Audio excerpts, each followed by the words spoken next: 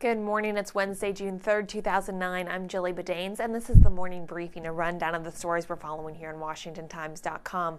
The Saudi royal family officially welcomed President Obama to the Middle East when he arrived in Saudi Arabia on Wednesday, the first stop in his four-country trip through the region.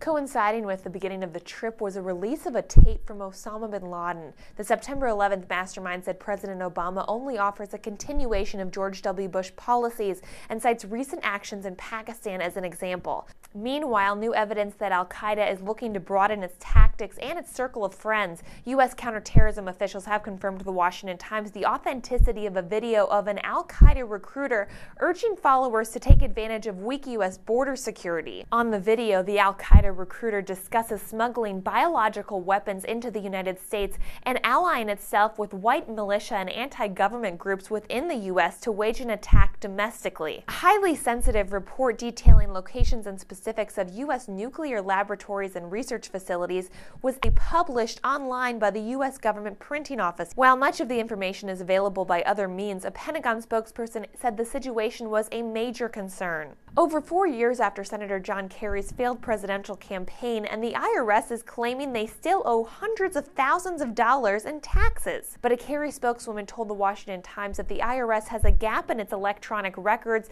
and that all forms and taxes were filed correctly.